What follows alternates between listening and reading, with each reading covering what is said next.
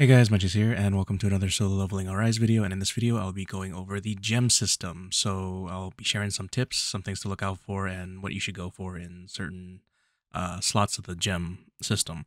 So the gem system unlocks, I believe, after chapter 15-ish. I want to say like level 53, 52. It's around there somewhere. It's like not a flat number. Anyway, after chapter 15, you will have access to this gem system. And basically what you are going to be looking for when you first get this, you don't have to be picky or anything when you first get this. Your main goal when you first get this is to unlock all the slots. And to do this, you basically go around in a circle. So you'll do like one of each color in a circle, and then you will unlock the next row, so on and so forth. So you'll do the first row, the second row, third row, so on and so forth. So as you're doing this, whatever gems you can get, just go ahead and throw them in there. It doesn't matter at this point. You will replace them eventually. Now, when you replace them, you are going to have different options for what you can put into the slot. Now, I'm going to go ahead and get this out of the way. As of right now, as me putting this video out, currently, if you have flat attack gems, or any other stat for that matter, if it's a flat value, it helps your hunters more. If you have a percentage-based gem for like attack or whatnot, it will assist Jinu more. So for the red one specifically, if you want more damage for Jinu, you can put the percentage in there. This is all like a preference thing. If you want to make your hunter stronger, you could put flat in them. I'm personally doing like just 4 and 4. I'm going to go for 4 and 4. And then once you get into the blue, it's going to be your HP gems and like healing given.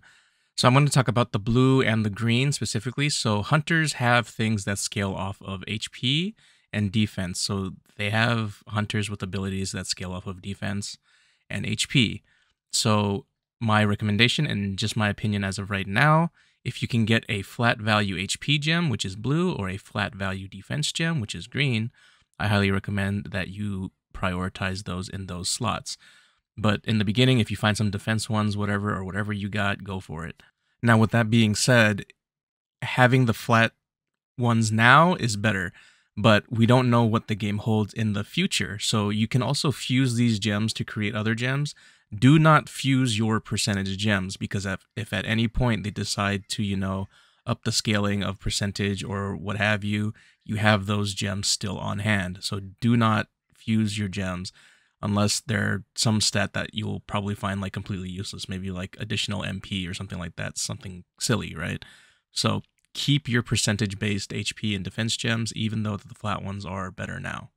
So yellow is a little kind of straightforward, but kind of weird because it makes you feel like you have really good options. So you have precision, critical hit damage, and defense penetration. All three of these are good, but only one of these is hard to acquire naturally, and that's precision. So precision only comes on ascended weapons and through Jinu's stat distribution.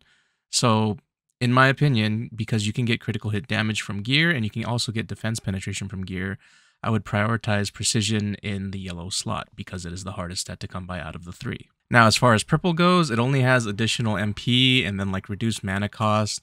And then there's speed. So speed is also a stat that isn't acquirable through gear. So it also helps you in how fast you move across the map, yada yada, so you can run through the stages quicker when you're going in between like those platforms and whatnot. So I would highly recommend speed for purple.